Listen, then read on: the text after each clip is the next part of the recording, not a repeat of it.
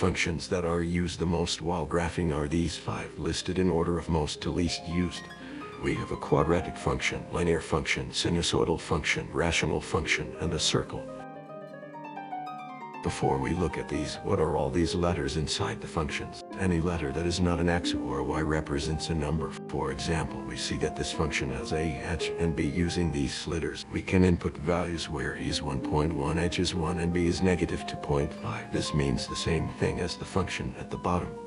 Let's take a look at the quadratic function. A changes the curve of the function. As the value of A gets further away from 0, the curve gets thinner. H shifts the curve left and right, and B shifts the curve up and down. Now let's look at the linear function. M changes the slope of the line, where the further away M gets from 0, the steeper it is. B shifts the line up or down. Next, we have the sinusoidal function. The value it changes the amplitude of the wave, where the further the number is from 0, the steeper the curves of the wave get.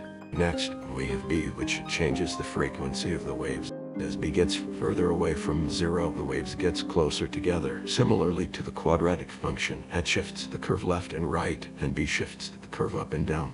Next, we have the rational function. As it gets closer to 0, the more corner-like the curve looks. As it gets further, the more round it is. Similarly to the quadratic function, H shifts the curve left and right, and B shifts the curve up and down. Lastly, we have the circle. R is the radius of the circle. Similarly to the quadratic function, H shifts the curve left and right, and B shifts the curve up and down. To end the line or curve, we have to set a domain and or range. Let's say, for example, we want this circle to only display itself in the second quadrant. For this to happen, all x values of the function must be smaller than 0. To do this, we use curly brackets to set the domain as x is smaller than 0. We do the same thing for the range, where we say that y is greater than 0. To put the function on its side, swap x and y. With this, everything is basically flipped on the line x. This means that it will still do the same thing, but h makes the function go up and down, and b makes the function go left or right. Let's say now that we only want an outline of this small area to show. To do this, all we have to do is set the domain and ranges of both functions by looking at the intersections. One intersection is at 3.449 and 3.783, while the other is at 4.839 and 3.98. Now we can use the x values of these points to set the domain of both functions. You can see that there is still some left over of the sideways quadratic function left, and we can just set the range as y is larger than 3. Let's say that I wanted to draw this scribbled line out in Desmos. To get started, we take a screenshot and download it. Then we upload the picture to Desmos and move it to where I want it to be. Just to see our lines a bit better, we can turn down the opacity of this image. For larger Desmos projects, it is better to have different files or functions for different parts of your image. I'm going to separate this function into a left and right side from here.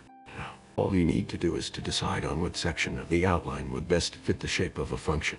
Starting from the left side, the line resembles a quadratic function. So I'm going to create a quadratic function and edit the values for a, h, and k till it is the best fitting curve. Next, we move on to this section of the line which looks straight, meaning we can use a linear function. Now these two functions are overlapping. We set the domain of both functions so they end when they meet. We do the next function, which has a slight curve which can be interpreted as a quadratic function.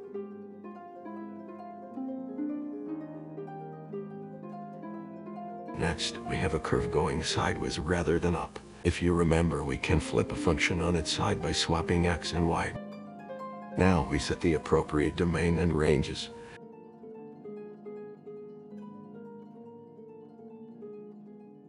Moving on to the right side, create a sideways sinusoidal function, two more sideways quadratic functions, and a quadratic function to end it off.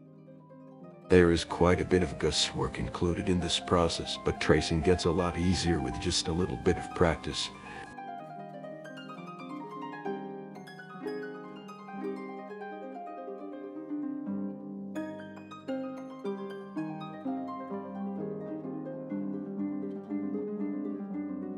Then I set all domains and ranges to ensure all lines stop where I want them to.